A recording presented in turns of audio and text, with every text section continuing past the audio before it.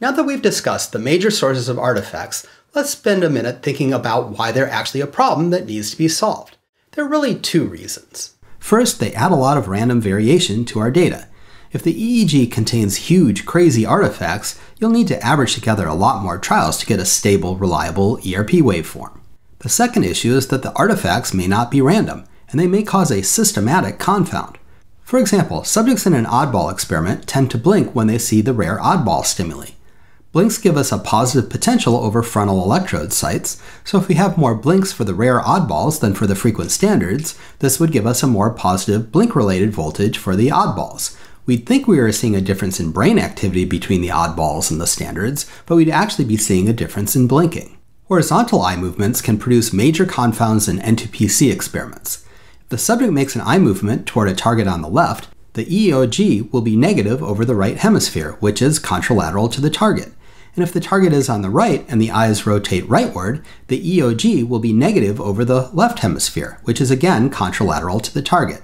So moving the eyes toward the target produces a contralateral negativity, just like the N2PC. We have to be really careful to rule out these kinds of artifacts in studies looking at lateralized components like the N2PC, contralateral delay activity, and the lateralized readiness potential. So, when you're reading an ERP paper, you should think about whether any of the apparent ERP effects might actually be non-neural confounds like blinks or eye movements. ERP researchers have three main methods to deal with artifacts. First, we can try to minimize the occurrence of the artifacts. For example, we might tell our subjects to blink only at certain times, like the intertrial interval or ITI.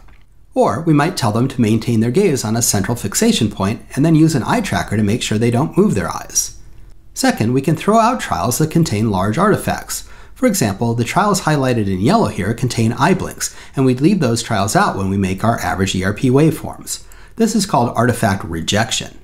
Third, we can try to estimate the artifactual voltage and subtract it from the single trial EEG data. This is called artifact correction. This example shows a segment of EEG from multiple channels at the time of a blink.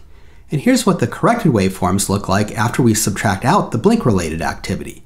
You can see the same EEG, but without the blink artifact. To estimate the voltage due to the blink in this example, I used a technique called independent component analysis, or ICA. It's the most common algorithm for artifact correction.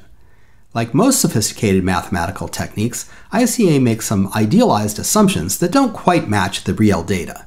It worked quite well for blinks and fairly well for eye movements, but you should be cautious about studies that make heavy use of ICA for other kinds of artifacts.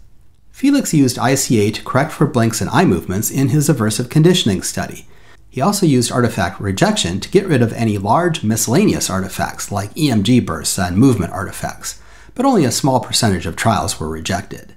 In studies that don't use correction and rely entirely on rejection, you'd see a lot more trials rejected. In my lab studies of neurotypical young adults, we typically reject 5 to 10% of trials as a result of blinks and eye movements. In studies of older adults and people with psychiatric conditions, our average rejection rate would be something like 10 to 15%. But studies with infants and small children often reject up to 50% of the trials. This isn't a problem as long as enough artifact-free trials remain to compute a clean, average ERP waveform.